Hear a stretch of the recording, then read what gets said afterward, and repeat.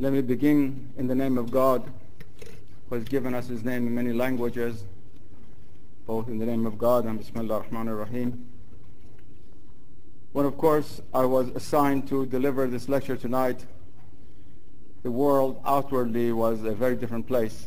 And perhaps many of you tonight would have preferred that I speak about the unbelievable turmoil that goes on out in the world about us.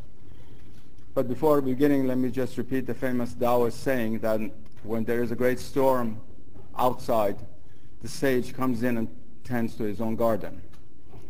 That's an advice which is very important for those devoted to the understanding of matters spiritual in this tumultuous period of our history. The subject assigned for me to open up this very important conference on the relationship between the inner dimensions of Islam and Christianity in its Orthodox and Eastern form is the question of the heart. And the title which I've chosen for it is a translation really of a hadith of the Prophet. When I say the Prophet, I mean the Prophet of Islam. The heart of the faithful is the throne of the All-Merciful. For those who know some Arabic, of course, you know, قَلْبُ الْمُؤْمِنِ عَرْشُ الرَّحْمَنِ. The heart is the center of the human microcosm.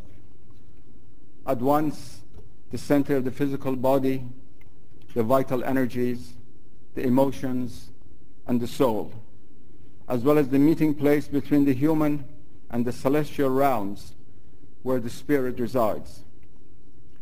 How remarkable is this reality of the heart, that mysterious center which from the point of view of our earthly existence seems so small. And yet, as the Prophet has said, it is the throne of God, the All-Merciful, Ar-Rahman. The throne that encompasses the whole universe. Or as he uttered another saying, my heaven cannot contain me, nor my earth, but the heart of my faithful servant can contain me.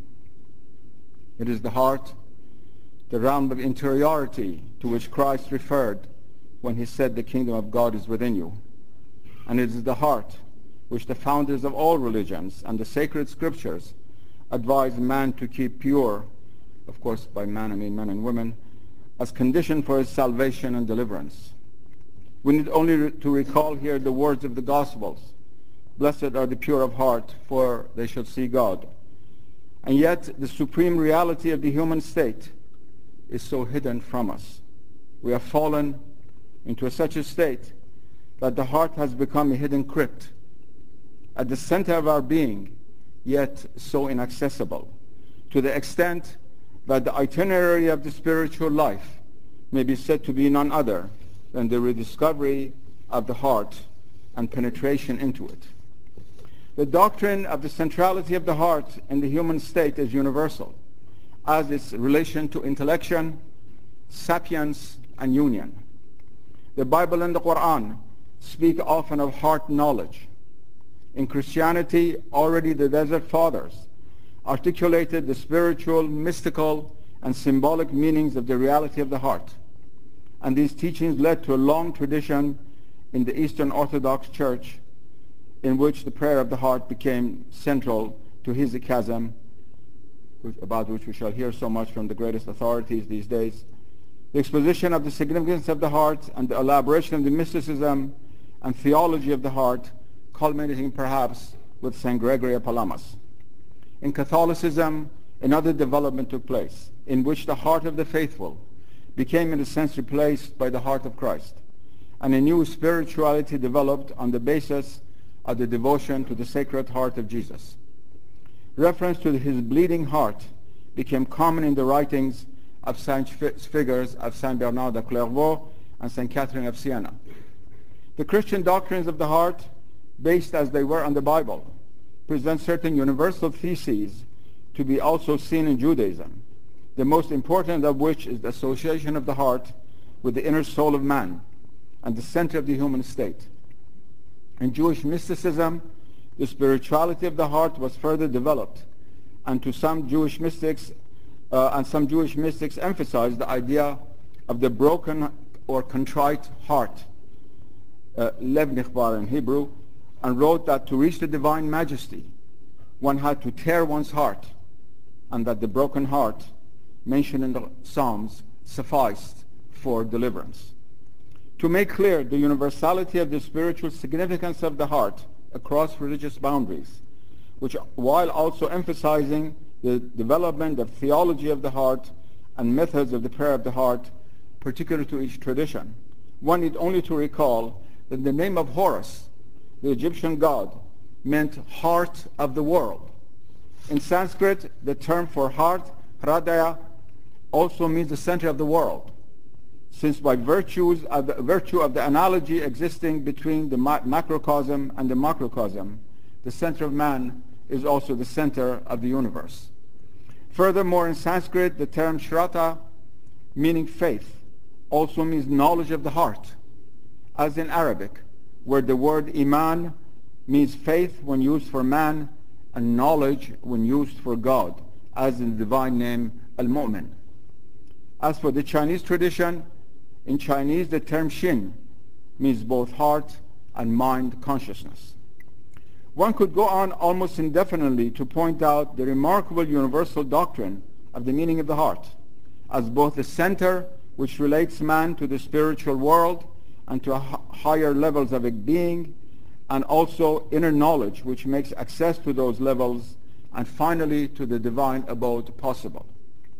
There are, moreover, specific developments of the doctrine of the heart which are related to the particular characteristics of the religion in question, as one sees clear in the case of Christianity, where in fact more than one tradition dealing with this subject, namely the Orthodox and the Catholic, not to speak of the special case of San Juan de la Cruz, and I use his name especially in Spanish because the San Juan de la Cruz is somewhat different from the John of the Cross, who develops the theology and mission of the heart very similar to that of Islam.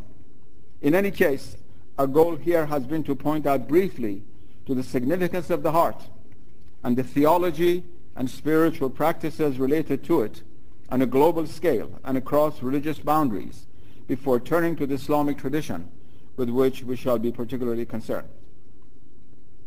There's a vast literature in Islam dealing with the heart and its intellectual and spiritual significance. Already in the Quran, there are over 130 references to the heart, in Arabic, qalb, plural qulub, and numerous traditions of the Prophet also refer to this central subject. Likewise, there is hardly a Sufi treatise that does not refer to the heart, or what Sufis call matters pertaining to the heart, al-umur al-qalbiyah. One often finds titles of Islamic metaphysical and spiritual writings containing the term heart, such as Qutul Qulub, Nourishment for Hearts, a book on Sufism. Shifa al-Qulub, Healing of Hearts, a book dealing with metaphysics. And Nur al-Fu'ad, Light of the Inner Heart, dealing with Ishraqi or illuminationistic cosmology and metaphysics. Moreover, there is not one but a series of terms in referring to heart on various levels of its reality, including, besides the word qalb, fu'ad, ser, and lob, not to mention the Persian del. Unfortunately, to an audience which does not necessarily know Islamic languages, I have to be very careful not to emphasize too much the linguistic element of what is involved, but the terminology used in a sacred language is extremely significant for bringing out the inner meaning, and especially the word qalb, Q-A-L-B, in Arabic, which is the most common word for the heart. We shall get to some of its meanings later. To delineate the Islamic understanding of the heart on both a metaphysical and an operative level, it is best to start with the basic term in Arabic for heart, namely qalb, Q-A-L-B. The root meaning of this term means change and transformation. The term inqilab, which is used in modern Persian as a translation for the European concept of revolution, meant originally a change of state. One of the names of God is in fact Muqallibul Qulub, all from the root of the word qalb, heart, that is transformer of hearts. And Ibn Arabi uses the term taqallub from the same root, derived from the root Q-A-L-B, as meaning the constant transformative power inherent in the heart, a power which brings about integration in a dynamic mode. The root Q-L-B also means to turn upside down, the root for the word qalb. The heart on its corporeal level is in a sense suspended upside down, its traditional symbol being an inverted triangle, which both Titus Burkhardt and René Guénon have referred often in their writings. It has also the root meaning of mold, mold, the Arabic word for mold being qalb, again from the same root. That is what holds the inner reality of man together. There is here also an inversion of the positive and negative elements, since the heart is moreover the ismath, the intermediate state, the barzakh, and principle of the macrocosmic domain. The mutation of the root QBL, carried out often in traditional Islamic science of QLB, gives QBL, which is the root of the word qibla, or point to which one orients oneself during the daily canonical prayers. The qibla, the direction of Mecca, being the direction pointing to where the All-Merciful resides, that is the house of God.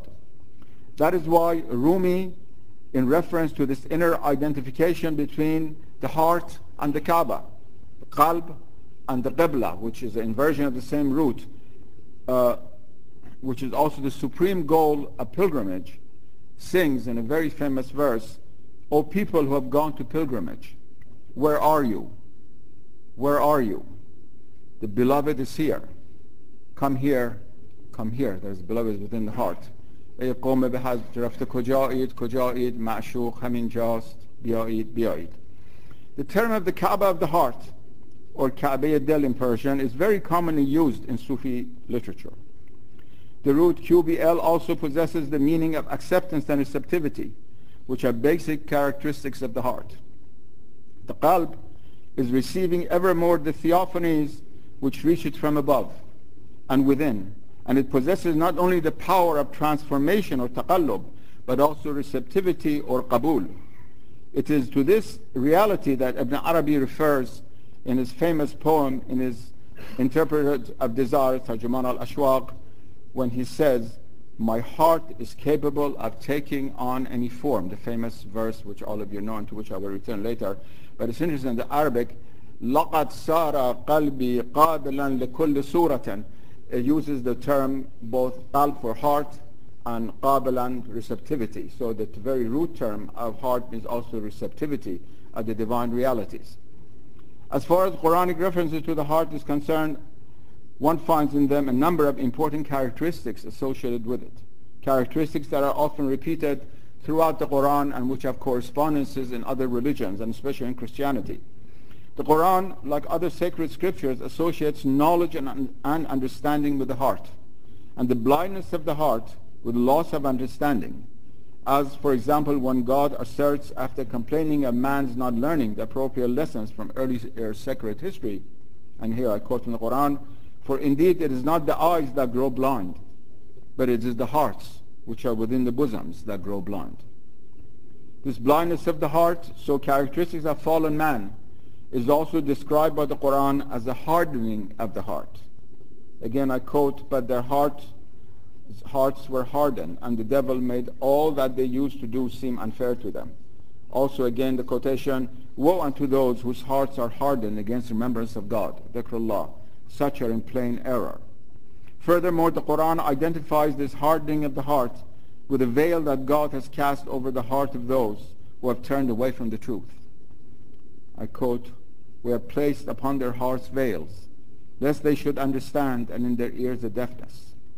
Also, "And we place upon their hearts veils, lest they should understand it, and in their ears a deafness." The heart can, however, be softened and the veil removed with the help of God Himself, with knowledge of our hearts. "For Allah knoweth what is in your hearts, and He knew what was in their hearts." Another quotation. This melting or softening of the hardened heart can be achieved only with God's help, through what He has revealed in His sacred scriptures and the grace that emanates from revelation. And I quote, "Allah had now revealed the fairest of statements, a scripture consistent, so that their flesh and their hearts soften to Allah's reminder." Again, dhikrullah. God wants man's heart to be at peace and rest. And although from one point of view God as the Rahman resides in the heart of the faithful, from another point of view He comes between man and his heart. And I quote, "Allah cometh in between man and his own heart. And it is only with the help of God that fallen man can gain access to his own heart. It is in this context that the famous Sufi description of the spiritual path as a takhliya or emptying of the heart, tahliya or embellishing of the heart, and tajliya or making it ready to receive theophanies from God must be understood. Once one turns to God for help, He provides man with the possibility of having tranquility and peace in his heart. I quote, Allah appointed it as good tidings, and that your hearts thereby might be at rest. Verily in the remembrance of Allah do hearts find rest. A verse which relates peace and rest to the heart directly to dhikr or quintessential prayer. This verse serving as the scriptural basis for invocation or quintessential prayer in Islam in its relation to the heart. When God softens the heart and removes its veils, then the heart becomes worthy of being the receptacle of the divine peace, or al-sakina. For as the Quran says, He it is who sent down peace of reassurance, al-sakina, into the hearts of believers. On the basis of these Quranic teachings and the sunnah, that is the won'ts and hadith tradition of the Prophet, which serve as the first and most authoritative commentaries upon the Word of God, Islamic sages developed an elaborate doctrine, at once metaphysical, cosmological, and anthropological in the traditional sense of these terms, concerning the heart. They also continued and elaborated operative methods received from the Prophet and his earliest spiritual inheritors, involving various modes of prayer and means of reaching and penetrating the heart. The answer to the question, what is the heart, is almost inexhaustible. But at least some of the major features of it can be mentioned here. The heart is first of all the center of our being on all the different levels of our existence. Not only the corporeal and the emotive, but also the intellectual and the spiritual. It is what connects the individual to the supra-individual realms of being. It is, if in modern society heart knowledge is rejected, it is because modernism refuses to see man beyond his individual level of existence. The heart is not a center of our being, it is the supreme center. Its uniqueness resulting from the metaphysical principle that for any specific realm of manifestation, there must exist a principle of unity to be found in the principle of that order itself. The heart is the barzakh or ismath between this world and the next, between the visible and the invisible worlds, between the human realm and the realm of the spirit, between the horizontal and vertical dimensions of existence. In the same way that the vertical and horizontal lines of the cross, itself the symbol of not only Christ and Christianity, but also the universal man, al-insan al-kamil in Islam, meet at only one point. There can only be one heart for each human being, although the single reality partakes of gradations and levels of reality. The heart is then our unique center, the place where the supreme axis penetrates our macrocosmic existence, the place where the All-Merciful, name of God, resides, and also the locus for the breath of God. Hence the profound relation that exists between incantatory prayers carried out with the breath and the heart. The heart is also a mirror which must be polished by invocation. According to the well-known hadith, for everything there is a mirror. The polish of the heart for the heart is invocation. For everything there is a polish, the polish for the heart is invocation. Once this act of polishing has been carried out, the heart becomes the locus for the direct manifestations of God's names and qualities. The heart, in fact, is the locus par excellence for the theophanies which descend one after another upon it. This constant change and reflection of ever new divine manifestations is in fact related to the root meaning of qalb, to which I've already alluded. It might of course be asked, if the nature of the qalb, of the heart, is to be in constant transformation, what is permanent in the heart? And how can the heart be at peace and rest? The answer is the quality itself of being a mirror. What is permanent in is our nothingness before God, or in other words, becoming a perfect mirror, which being nothing in itself is able to reflect perfectly forms emanating from above. The peace of the heart is precisely a total surrender to God, not only on the level of the will, but also on the level of existence. To become nothing before God is to be at once nothing and everything. Nothing as the surface of a mirror, and everything in reflecting the never-ending theophanies issuing from the hidden treasury of God, which according to the Quran is inexhaustible. Once the heart is softened and is polished, it may be described not only as a mirror, but also as an eye, which has opened up and now can see the invisible realm as the external eyes are able to see the external world.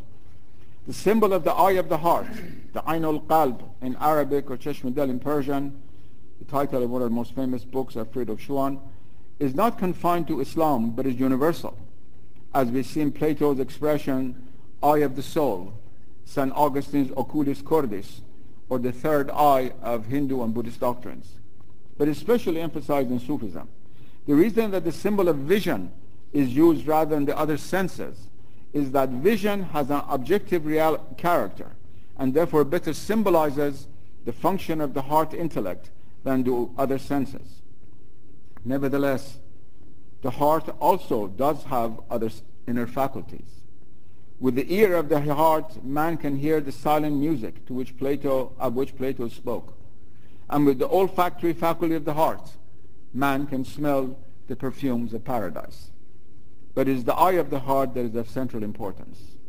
The eye of the heart, which is none other than the immanent intellect, is the faculty with which we are able to see the invisible world and ultimately God, but is also the eye with which God sees us.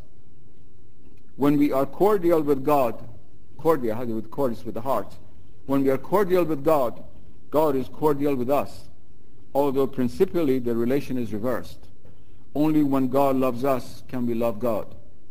The heart also has a face that has turned to each world, what's called wajhul qalb in Arabic. And the face that it turns to God is none other than the face that God turns to man. That is why to seek to efface the divine reality from man's consciousness, as modern agnosticism and secularism seek to achieve, is ultimately to the effacing of man himself and his reduction to the subhuman. At the center of the heart resides what in Arabic is called fu'ad, F-U-A-D. That is what the heart center, in which two eyes, one meant to see God and the other to see the world, are united in one. In contrast to the external eyes, which are two in number and see multiplicity, the inner eye of the heart is one, but is able to perceive both worlds. It therefore has the integrating power of unifying multiplicity in unity. He whose eye of the heart has opened is able not only to see the one, but also to contemplate the one in the many, and the many in the one, therefore achieving unity or tawheed, the ideal goal of Islam in its highest sense. Lest one forget the importance of the heart for faith and divine love, it must also be mentioned that first of all, according to the Quran and Hadith, real faith, al-Iman, is associated with the heart and not with the mind or the tongue alone. To really believe, we must believe in our heart where faith resides. Secondly, the heart is not only the seat of human love, but also of divine love. The fire of love burns in the heart, and it's there that one finds it to lead us to the beloved, with a capital B, that is God as the beloved. The heart of the saint is the source of a light resulting from his inner illumination, and a warmth which issues from the fire of love of God. Knowledge and love at this level are united in single reality, like the light and heat of a fire, the locus of this sacred fire being the heart. Although the heart is a single reality, it partakes of many levels, as do the knowledge and love of God.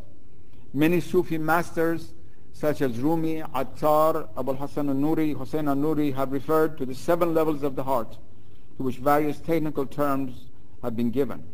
Hakim Tirmidhi, a 4th century, 11th century Sufi, goes a step further to identify these levels with concentric castles of the soul, each with its own covering that defends the innermost heart and provides inner protection for the interior fortified castles, which can be penetrated only after great spiritual effort. As has been shown by the famous scholar of the subject, Lucella Baralt, the schema is very similar to that of St. Teresa of Avila in her description of her interior castles, and we find the idea of concentric hearts made of fortified dwellings protected by walls in both of these sources. These correspondences reveal both historical influences and morphological resemblances, but above all, they point to universal teachings of the Philosophia Perennis, or the Religio Perennis concerning the heart, and levels of its existence corresponding to the levels of microcosmic reality.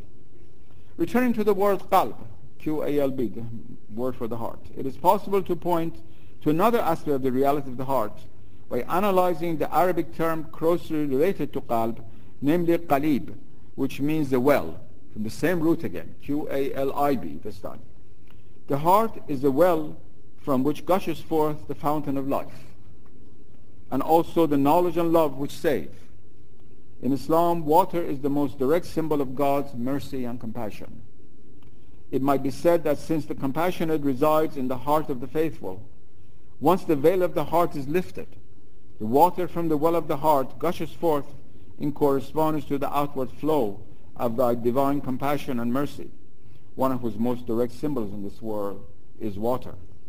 That is why in the language of hadith, sayings of the Prophet, the heart is sometimes referred to as the source or spring of wisdom, Yanbu al-Hikmah.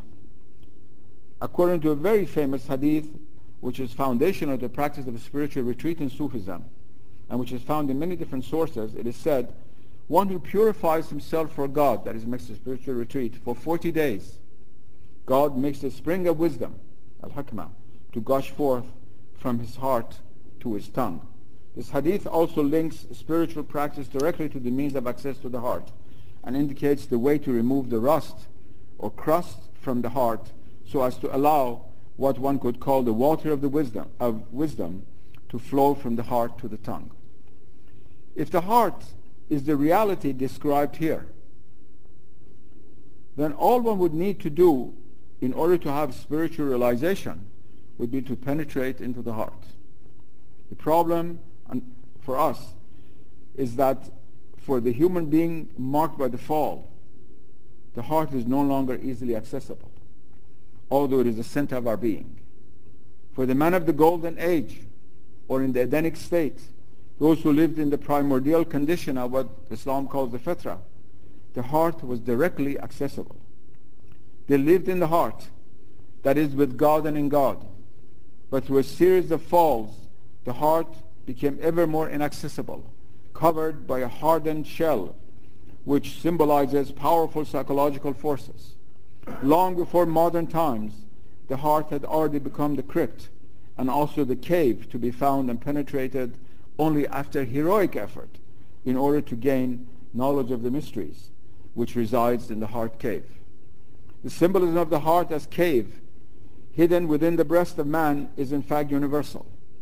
In the context of Islam, the Prophet taking refuge with Abu Bakr, his close friend and companion, in a cave on their way from Mecca to Medina in that journey which is called the Hijrah, or migration, was understood by Sufis not only to mean an external historical event, but also to signify the trans-historical and meta-individual reality of the heart, where the friend resides. It is in direct allusion to this truth that again I quote Rumi in one of his ghazals. He says, "Consider this breast as the cave, the spiritual retreat of the friend." Friend always means God, the spiritual with a capital F. "If thou art the companion of the cave, enter the cave, enter the cave. این سینه را چون غار دان خلوتگه آن یار دان گر یار غاری تو یقین در غار شو در غار شو." There must be 2 or 3 people in the audience who understand Persian besides Professor Chittick. So this is Professor Chittick. I don't know where he's sitting. But how does one enter the cave? Besides, I have to sing once when I quote Rumi in Persian, other people would think he was from University of Georgia in Athens. But as how But how does one enter the cave made inaccessible to fallen man?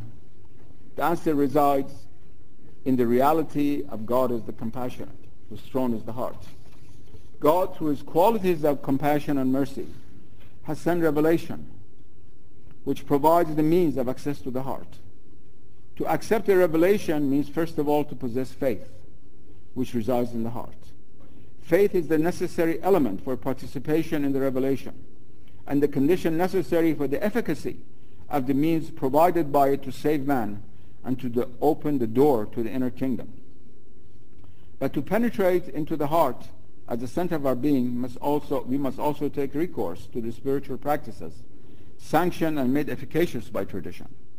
At the heart of these practices, as far as Islam is concerned, stands quintessential prayer or invocation, al-dhikr, which is ultimately the prayer of the heart. Invocation sanctified by God himself, combined with meditation needed to concentrate the mind and to overcome its dispersing effects, is like an arrow which penetrates directly the heart.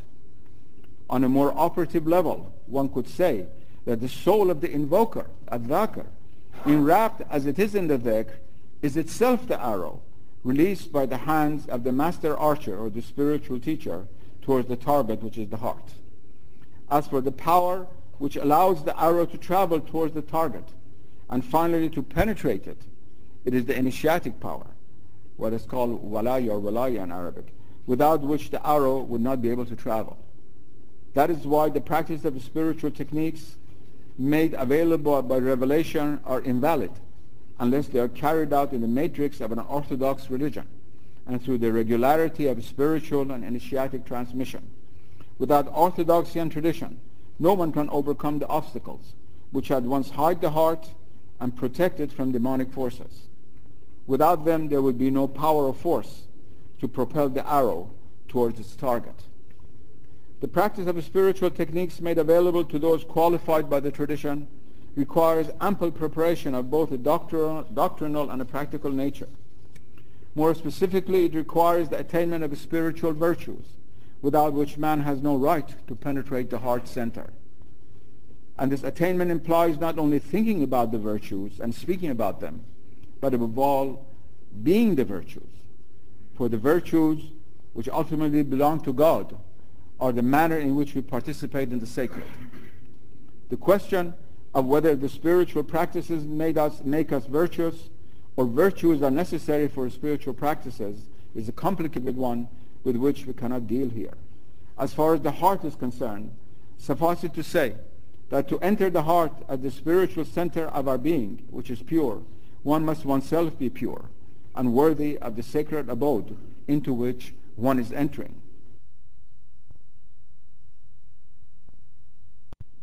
One might object that the heart of man is not always pure. The use of the term heart in the ordinary sense certainly warrants such an observation. But this ordinary understanding of the heart, which is available to us all, is not the same as the meaning of the heart in its spiritual sense, where the compassionate, with a capital C, that is God, is to be found. Nevertheless, the two are not totally unrelated. That is why the Prophet calls dhikr the polish of the heart, meaning, of course, the heart which is covered by rust, not that inner heart or throne, which, having never been rusty, does not need to be polished. In any case, as far as the spiritual life is concerned, it is essential not only to polish or to purify the heart, but also to keep it pure, to protect it from all defilement, what is called hifz al-qalb in Sufism. In Sufism, where the heart is compared to the Kaaba, the house of God, it has been said that the heart of fallen man is like the Kaaba before the coming of Islam, when it was full of idols. When the Prophet entered Mecca triumphantly, he first went to the Kaaba and asked Ali ibn Abi Talib and Bilal al-Habashi, two of his companions, to break all the idols therein and to purify the house of God built by Adam and rebuilt by Abraham to honor the one God. Through initiation in spiritual practice, the person who aspires to reach God must break all the idols in his heart and sweep away everything in it so that God alone can be present therein. God is one and therefore does not manifest his presence where there are idols. Alas, the hearts of how many of even believers is like the Kaaba during the age of ignorance, al-Jahiliyyah, that is before Islam, full of all kinds of idols. Those who seek to follow the spiritual path in Sufism are taught at the time of initiation and embarking upon the path that they must preserve their heart for God alone. For He alone is the master of the house of the heart. God alone is the master of the house of the heart. As a famous Arabic poem says, in response to someone knocking on the door of a Sufi's heart, the answer comes from the inside. لَيْسَ فِي الدَّارِ غَيْرَهُ الدَّيَّارِ. That is, there is no one in the house except the master of the house. The inner heart of man is itself the supreme name of God. By virtue of the mystery of the creation of man as a being at whose center resides the All-Merciful. That is why it is said in Islam that the saints are themselves the names of God, and whose heart is the theater of all of God's names and qualities. The invocation is the sacred means for the realization and actualization of this truth. The human microcosm is created in such a way that it can transform sound into light, in the sense that the invocation performed by the tongue becomes ultimately transformed into light in the heart. Human speech in the form of prayer becomes the vision of the eye of the heart. He who invokes with sincerity, persistence, fervor, and total faith in God becomes the possessor of an illuminated heart. More exactly, he is able to break away, thanks to the dhikr, the crust that veils the light of the inner heart, which is luminous by its own nature. Once this inner light is unveiled, it then shines forth throughout the whole being of man, since the heart is the supreme center of our being. Ultimately, the dhikr is itself the heart, spiritually understood. Invocation as practiced in Sufism is at the highest level the prayer of the heart and by the heart. The spiritual itinerary of the Sufi is to penetrate the heart with the help of the invocation, and finally to realize the identity of the two. It is not only to pray, but also to become prayer, to live at the heart center, and to experience and to know all things from that center. To know from the center is also to be able to go beyond the form to the formless. For the heart is not only the center, but also the abode of spiritual meaning, what Rumi calls ma'na, transcending the external form, the surah. The person who has reached the heart in its spiritual sense is also able to see the heart of things, especially sacred forms, and to realize their inner unity. He is able to attest to what Friedrich Schuon, who spoke so eloquently from the heart center, has called the transcendent unity of religions, which from the point of view of the heart could also be called the immanent unity of religions, but an immanence which is also transcendence. Sufis have also often spoken of the religion of the heart, to which Schuon has referred as religio cordis. Far from being a separate religion, the religion of the heart refers to that essential and supraformal reality which lies at the heart of all orthodox religions, and which can be reached only through the orthodox and traditional religions. It was to this religio cordis to which Rumi referred again in another one of his poems when he said, "The creed of love is separate from all religions. The creed of the religion of the lovers of God is God Himself." ملت عشق از همه دینها جداست، عاشقان را ملت و مذهب خداست. Furthermore, being open to the reception of theophanies and residing at the same time in the level of the formless, the heart, once cleansed, becomes the theater for the manifestation of different sacred forms. And the Gnostic is able, or Gnostic is able to discern through his heart knowledge the inner unity of sacred forms, while being also aware of their outward differences and the inviolability of the sacred forms. The famous poem of Ibn Arabi, to which allusion was made above and which has been quoted so often, recapitulates in verses of haunting beauty these truths. And this is Michael Sell's wonderful translation. "Wonder a garden among the flames. My heart can take on any form. A meadow for gazelles, a cloister for monks. For the idols, sacred ground. Kaaba for the circling pilgrim. The tables of the Torah, the scrolls of the Quran. My creed is love whenever its caravan turns along the way. That is my belief, my faith." Through quintessential prayer in the framework of an orthodox tradition, one reaches the inner heart where God is the compassionate, the merciful resides. And by penetration into the heart center, man moves beyond the realm of outwardness and the realm of the individual existence to reach the abode of inwardness and the universal order. In that state, his heart becomes the eye with which he sees God. He sees God, and also the eye with which God sees him. In that presence, he is nothing in himself, a separate existence. He is but a mirror whose surface is nothing yet reflects everything. In the heart, the spiritual man lives in intimacy with God and with the origin of all those theophanies whose outward manifestations constitute all the beauty that is reflected in the world around us. He lives in that inner garden, that inner paradise, constantly aware of the ubiquitous gardener. On the highest level of realization, man becomes aware that all theophanies are nothing but the source of those theophanies, that the house itself is nothing but the reflection of the master of the house, that there is in fact but one reality, which through its infinite manifestations and reflections upon the mirror of cosmic existence has brought about all that appears to us as multiplicity and otherness, and all the apparent distinctions between I and thou, he and they, we and you. At the center of the heart, there is but one reality above and beyond all forms. It was to this reality far beyond the individual manifestations that Mansur al-Hallaj was referring in his famous poem when he sang, I saw my God, my Lord, with the eyes of the heart. I asked him, who art thou? He said, thou. رأيت ربي بعين قلبي فقلت من أنت فقال أنت. Happy is the man who can open the eyes of his heart with aid of heaven before his earthly eyes become shut at the moment of death, and who is able to see the countenance of the beloved while still possessing the precious gift of human life. Thank you.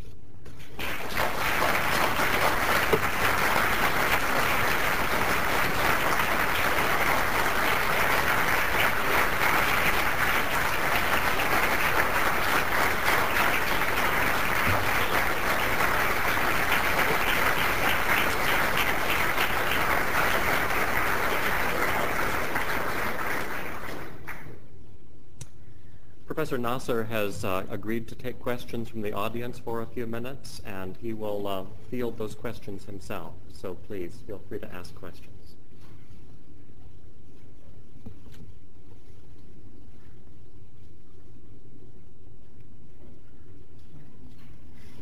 When an audience does not ask questions, I mean, either they've understood everything or nothing, like that. It's like that mirror of the heart. So, yes, sir.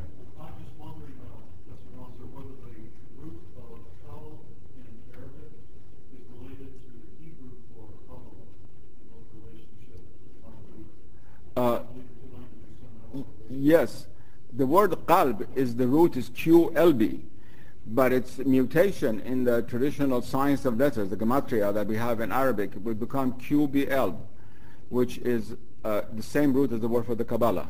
Yes, Qabbalah in Arabic. Yes, like the word Qibla in Arabic, which are Kabbalah is the same root as the direction of the prayer in Islam, the Qibla. Yes, sir. If I heard you correctly, you said that one in Sufism could understand and receive the theophanies from God.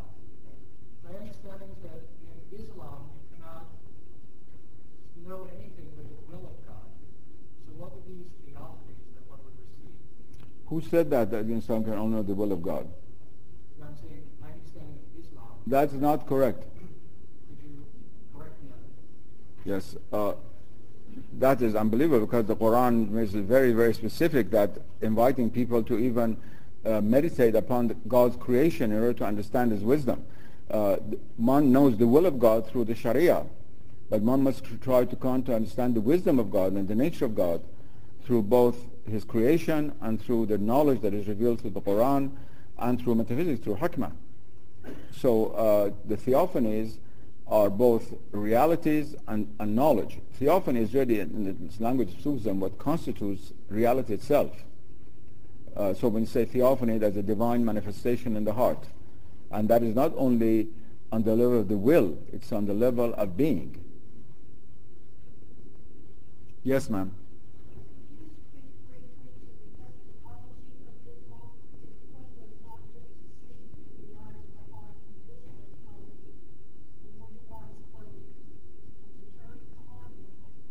That's a very, I hope everyone understood the question. She said, can you briefly comment upon the eschatology of Islam? It's like, could you briefly read the War and Peace in 5 minutes? But she did ask an important question. If the eye of the heart does not open in this life, are we condemned never to have a vision of God? This is a very pertinent, important question. Of course, there's a very extensive discussion in Islam, as there is in Christianity, as there is in Hinduism. There are different views on the complexities of eschatological realities. But at the heart of Islamic teaching, Islamic metaphysics, you have really 3 categories of human beings, as mentioned in the Quran. People of the left hand, people of the right hand, and those who go before in Surah Al-Waqa. And Firoz Shawn has had a very beautiful article written on this. He has written a very beautiful article on this subject, which you can consult, in which he goes into the complexities of this.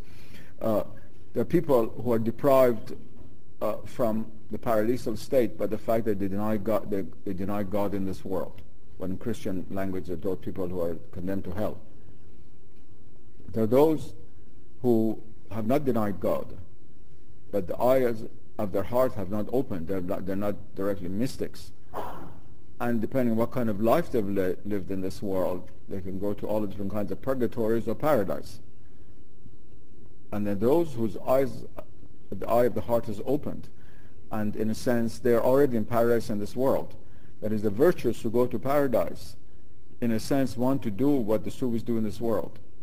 That is, to have the beatific vision.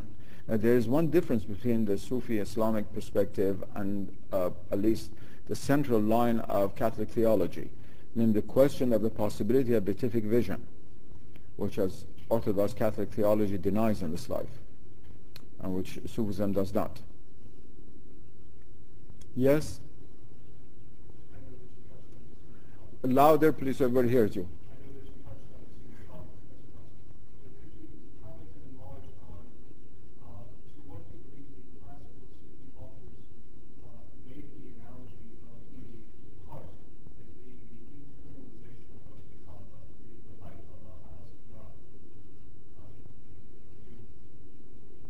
The question is asking is to what extent did the Sufis consider the heart to be the interiorization of the Kaaba? They didn't consider it. This is a metaphysical and cosmological reality. The Kaaba is the center of the Islamic universe. It is the house of God. And people make pilgrimage to it and circumambulate around it, and very few people are able to penetrate into its center. That is, to go inside the Kaaba. I've had this great honor in my life, but it's a very rare thing. Now, all those statements that I made microcosmically pertain to the heart, if you understand it from the Sufi point of view. The heart is the center of the human microcosm. It is the house of God, on the basis of the hadith, which is the title of my paper tonight. And all of the various forces, emotive, will, psychological, mental, in a sense, revolve around the heart center, without being able to penetrate into it, except the very few. So the comparison between the heart and the Kaaba was not a kind of contrived literary device by Sufi authors. It had a very profound metaphysical significance. And those who perform the Hajj, the external Hajj, which is incumbent upon Muslims who can do it, and who are given to the spiritual path, the experience of the Hajj as also interiorization and a penetration to the center of their being. I mean, there are many things of this kind which I cannot speak to about in public, but the correspondence is not really just literary. Let's put it at that. Yes, back there. Could you explain why the Quran says that God will put veils on the heart? I mean, why is it understand by God within the heart and not the opposite? I didn't hear the second part of your question. Why veils on the heart and then what? Well, why is it that God places the veil on the heart and not that the person, the human, has covered his own heart? This is a very good question, because you might ask the question, why does God put a veil on our heart and then expect us to remove the veil? Why don't he just give us a heart without veil so we don't have to do anything? And it's a very good question. Of course, the answer to this is a metaphysical answer, and first of all, it lies in the mystery of creation itself. Why did God bother to create us? Because, of course, creation implies a separation. And what the question of the veil that we speak about is the same thing as a separation from God. Creation means separation, because creation is already separated from the divine principle.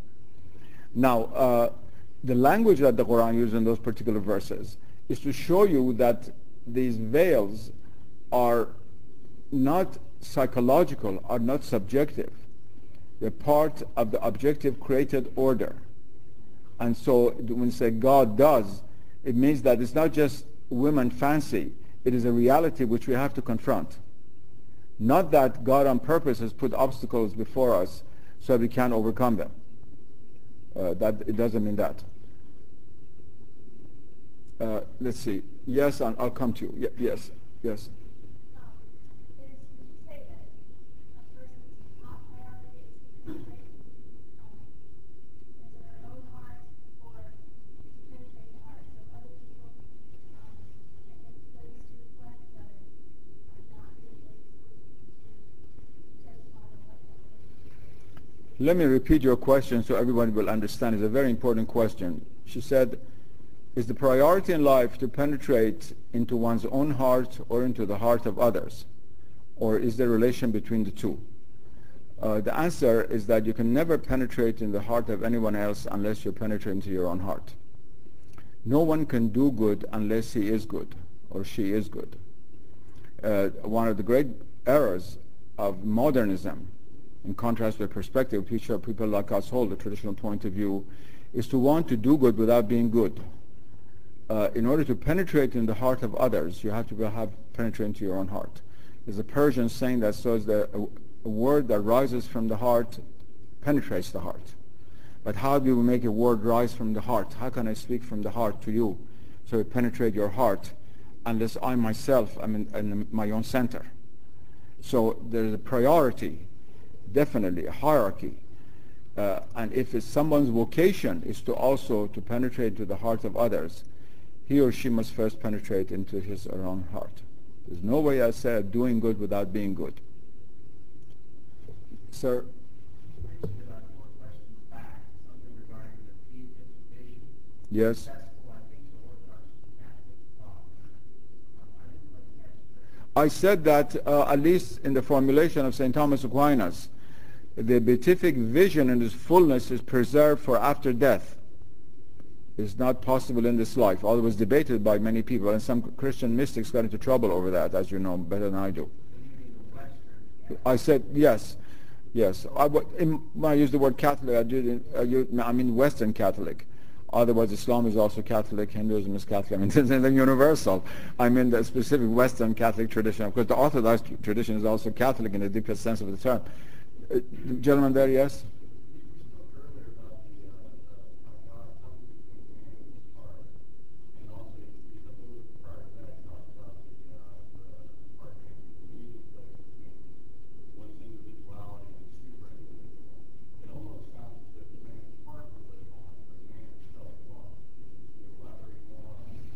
No, that is not the correct understanding of it, unless if I've not explained it well, it's my fault. But I think the two do not contradict each other. The heart is where man meets God, and where man is really himself, because man was created in the image of God in the Christian sense, and we have an Islamic version of it. خَلَقَ اللَّهُ آدَمَ عَلَى صُورَتِهِ. God created man upon his form, that is on the basis of the divine names and qualities. God has no external form, but form here means God's names and qualities. So to be fully ourselves in the primordial state in which God created us, in a sense, is to be at the heart center. But we are not there. We are not there. because of the fall, of the series of falls. And we are now, we don't have direct access to our heart. But nevertheless, God still resides on that heart center. That supreme center is still within us. The door is closed to us. But also God comes between man and that heart, because in two ways. First of all, God has put these obstacles in order to test us. It's been our destiny to live in this age rather than the golden age, when whenever we look at a tree, we saw the tree of paradise. Now we have to work on it. We have to work spiritually on ourselves to be able to achieve this. Also, God is the way of access to the heart. So God becomes between man and his heart, means that there is no line of access to the heart except through God. This verse nullifies all modernistic and sort of this new religious movements in which you can reach God by yourself, by reading a few books you buy at some Borders bookshop in the metaphysical section, and that doesn't work. The gentleman way back, or lady way back there, I cannot see fully. The lady back there, I'm sorry. I can't hear you.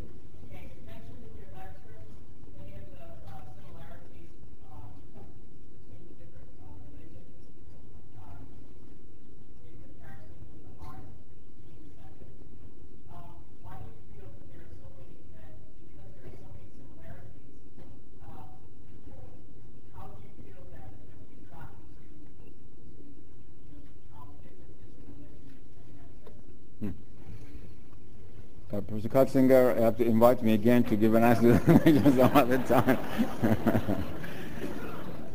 I'll give you a very brief answer. If all of the human beings on the earth today, whether they're Christians, Muslims, Hindus, Buddhists, Jewish, whatever they are, or agnostics, lived at the heart center, they would always see everything from the center. But we don't live in that center. Human beings today live mostly at the periphery of their own existence. And let me say this, it's very important to understand. It is modern civilization, modernity, and this philosophical dimension, which is modernism, which first systematically pushed man away from the heart center, in which people made jokes at the heart being the seat of knowledge. It's always the brain is the seat of knowledge. The Bible and the Quran don't know what they're talking about. You must have read about these things in books of philosophy. Now, modernism pushed man away from his heart center. And the reaction it caused among religions, which is the other side of the coin, is an interpretation of religion moved away from the heart center, which is what is called fundamentalism today in all the religions of the world. And the stronger the religions, the stronger the reaction. Fundamentalism is a reaction to modernism, the two sides of the same coin. They must be distinguished from the traditional understandings of religion. Whether you have Orthodox Judaism and fundamental Judaism, Orthodox Islam, fundamental Islam, Orthodox Christianity, fundamentalist Christianity, or Hinduism, which is having a very big wave of Hindu fundamentalism, must be distinguished from traditional Orthodox Hinduism. Now, that heart is a very important issue in this matter. That is, these religions were suddenly confronted with the challenge of a worldview which denied the center of man. It was a view of man without a center. And therefore the denial of the heart center, of heart knowledge. And the response to it was an interpretation of their own religion, also removed from the center, speaking from the cross, from the element of outwardness. And of course, in the level of outward forms, opposition is always present. And there can be no harmony except in the inner form. One of the most remarkable statements made by Friedrich Schwann, who's written so well about this, better than any other person, he said there is no accord among religions in the human atmosphere. The only accord is possible in the divine stratosphere. Now, modernism cut man off from the divine stratosphere. And so what remained is externally mutually exclusive forms. If all the Christians and Muslims and Jews and Hindus and Buddhists were like all these great saints we read about, we would live in a very different world. Next question from back there. Yes, sir. You mentioned in one of the questions earlier that one must penetrate one's own heart before penetrating the hearts of others. I'm wondering in the Sufi tradition how one is to live in the world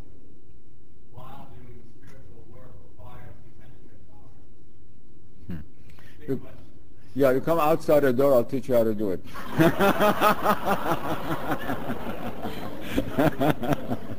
Yes. This is a question I just will answer in this way. You can stand all of your life by a pool of water and discuss how can one jump into the pool and swim without the heavy body sinking to the bottom. You'll never find that until you jump in. But there is a way. There is a way. God has made possible a way. There's no human situation in which God has prevented man from remembering God. Remember the statement I made? There's no human situation that is possible in which God has made it impossible for man to remember him. So all the other excuses are from our side. I'll answer one more question. Yes, sir.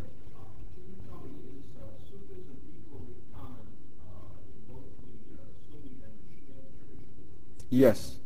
Yes, equally common. And Western scholarship has paid much less attention to Shiite forms of Sufism.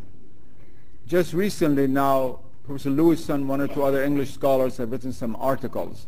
But by and large, the classical scholars, including the great Louis Massignon, Anna Maria Schimmel, people like that, spend most of their effort in the discussion of the great Sunni orders. And some of the Sunni orders also cut into the Shiite world. They're mutual. Some are different orders, but the phenomenon is to be found in both worlds. Also, opposition to Sufism is to be found in both worlds. But they're not identical. For example, there's nothing in the Shiite world corresponding to the Salafi Wahhabi interpretation about which everybody speaks now, which came up in the Islamic world from the 18th century onward. But there are other strands. So it's a rather complicated issue, but the answer would be yes. There are Shiite orders in today's Iran. There are several very important Shiite Sufi orders, as there are in Egypt, Syria, which are predominantly Sunni countries. Yes. In the very, very early period, before the Sufi orders became organized, you might say, before the time of Junaid, the 9th century great Baghdadi Sufi who was buried outside of Baghdad. Before that, Shiism and Sufism were very close together. Sometimes it's very difficult to distinguish one ambience from the other. As Shiism became more and more a political, social body, then it became distinct from Sufism, which is never a political body. If it does, it becomes like the Druze or something like that. But authentic Sufism never crystallizes, ossifies itself into social structure alone. It's a spiritual inner organization. Gradually, they become distinct. And it's very, very hard to answer your question. For example, the Imams of Shiism, starting with Ali ibn Abi Talib. Of course, also there are the poles of Sufism. And Imam Ja'far al-Sadiq, 100 years after the rise of Islam, is the pole of all of the important Sunni Sufi orders, even the Naqshbandi, which is a very, very Sunni order, Shadili, Qadiri, all the great orders. At the same time, the 6th Shiite Imam. So the kind of mixing of the two together is very difficult to distinguish one from the other. But as far as the organized Sufi orders are concerned, they begin first in the Sunni world.